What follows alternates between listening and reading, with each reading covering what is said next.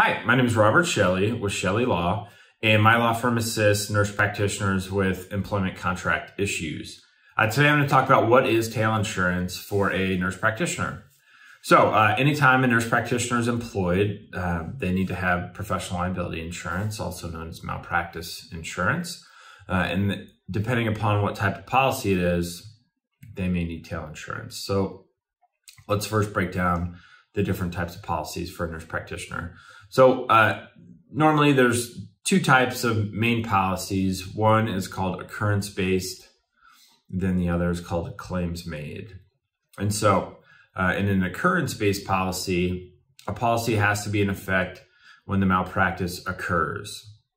This means tail insurance is unnecessary for occurrence-based insurance. Now, why would someone go with occurrence over claims-made? It's kind of a math equation, but occurrence coverage generally costs about a third more than claims-made coverage. And I find most employers, maybe some smaller owned physician practices, depending upon what state you are, maybe a smaller nurse practitioner owned practice. If it's an employer, normally they'll have a claims-made policy, and then they'll pay for the underlying premium. So how much they pay to insure the nurse practitioner per year, but they may put the cost of the tail insurance upon the nurse practitioner when the contract terminates.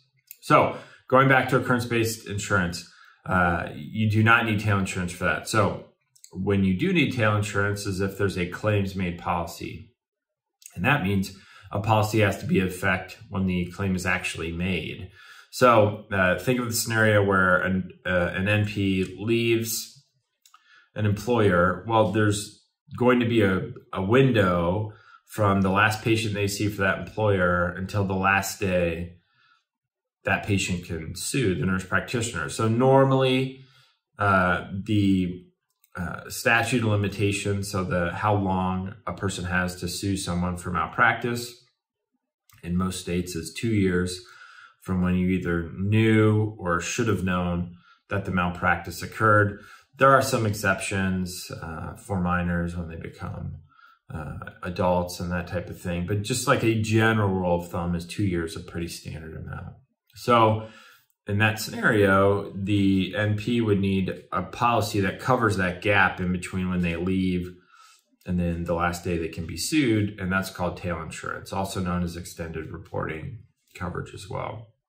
So I find it's probably more likely than not that if the NP is with a smaller group, they'll have to pay for the tail. Whereas if they're, with the hospital network, maybe a large corporate owned practice, usually the tail costs will go to the either hospital or corporation. So how much does it cost? Well, tail insurance is around twice what your annual premium is. So for most nurse practitioners, their annual premium falls somewhere between $1,500 to $2,250 per year. So let's just say it's a $1,500 a year annual premium, you just multiply it by 2, tail cost will be around $3,000. Now, this is a one-time payment. You do not need to pay for, every year that you have tail coverage. And then there are also different lengths for tail insurance. So it could just be that short 2-year window. You could have it indefinitely. It could be for 5 years, 8 years. It just depends. And then the longer the tail, the more expensive it is. But as I said before, usually it's going to be somewhere, on average twice, but anywhere from like 150% all the way up to 300%. Now, if you're a nurse practitioner and you're negotiating an employment contract, this certainly could be something you could look at as far as who pays for the tail costs. I mean, it's not prohibitively expensive for a nurse practitioner. However, it still is going to be thousands of dollars that you'll have to pay. And for NPs that jump around, you don't want to have to pay $2,000 or $3,000 every time you leave a job.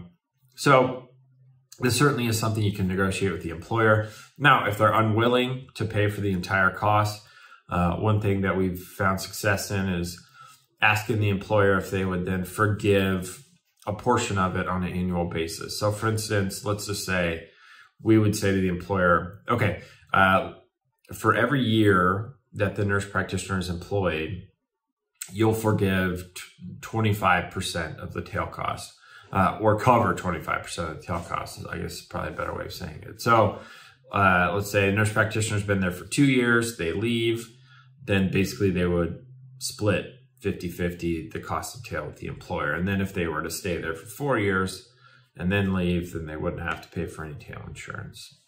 Another way of having tail paid for is having your new employer pay for your old tail. That's called nose coverage. Some employers will do that. You know, it's almost like a signing bonus in some way, that they'll pay for your old tail. So that's another way of getting out of it. And then lastly, another way of getting out of it is many times if you stay with the same insurance company. So, you know, let's just say you stay in the same state. Maybe there's one big insurance company that does a lot of the nurse practitioner coverage.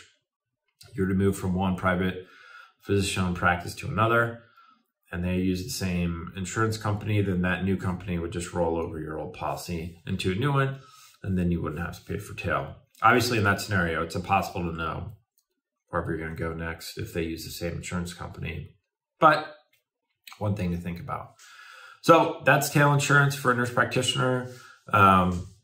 It's, you know, I'd say high up on the list of things that people care about when I'm reviewing a contract with them. But it certainly is important to know the basics. So anyway, hopefully that was helpful. If you have any questions, you can always call my law firm at the phone number listed below in the description, or you can reach us through our website, ChelleLaw.com. That's CHELLE law.com. And I appreciate you watching the video. Thanks.